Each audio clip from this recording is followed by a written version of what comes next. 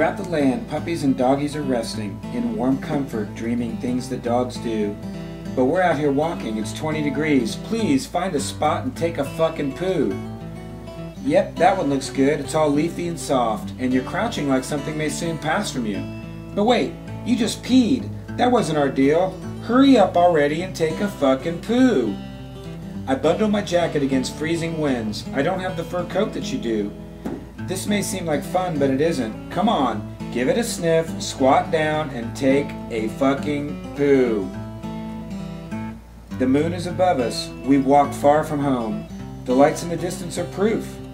You might think this is funny, but we're turning around. Please, lift your tail and take a fucking poo.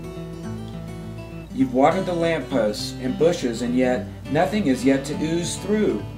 I'm freezing. I'm begging. It's going to be a long night. Just stop here, quit stalling, and take a fucking poo. I'm starting to lose it. You're wagging your tail, but I feel like the wandering Jew. It seems like eternity. Oy vey, I could plots. Here, right now. Take a fucking poo. You've taunted and teased me with squats for a mile. I'm really quite certain I'm through. The time has come, the walrus said, to stop, open your sphincter, and take a fucking poo. It's not gonna happen. I know, and we're home. Don't look at me like that.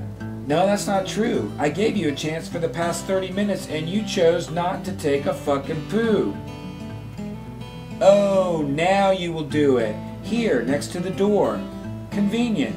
I guess I should say thank you. I'm frostbitten and tired. All that for just this. Thank you for finally taking a fucking poo.